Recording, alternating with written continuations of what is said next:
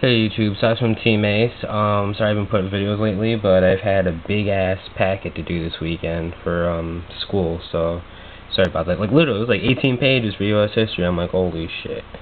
But anyways, yeah, I'm talking about I don't know how many videos people have of this dragon. I don't even know when this like was confirmed, but I guess I'm the idiot that's behind everyone and finds out about this new generic 6-star synchro. That's a dragon, Orient dragon. I think it's a lot more playable than the Iron Chain Dragon. I mean, Iron Chain Dragon can go head to head with Stardust, but the thing is that it makes your opponent mill 3 cards. There's a lot of decks that actually like to abuse milling, so I'm sorry Iron Chain, but I'd rather not summon you if I don't have to. But the thing is, with Orient Dragon, it also has an effect that says when this card is synchro summoned, target one face-up synchro monster your opponent controls and banish that card.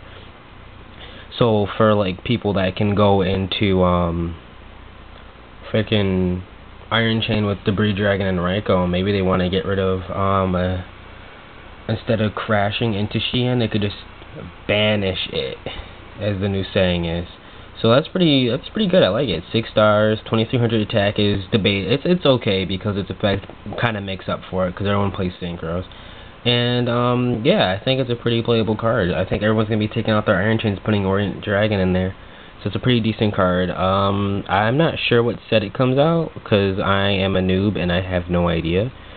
So yeah, just keep a lookout for this card. I'm probably gonna throw it in my deck too. I mean, banish one synchro for summoning it. That's pretty good. So yeah, YouTube. This is Haas from Team Ace. Tell me what you think about Orient Dragon. See ya.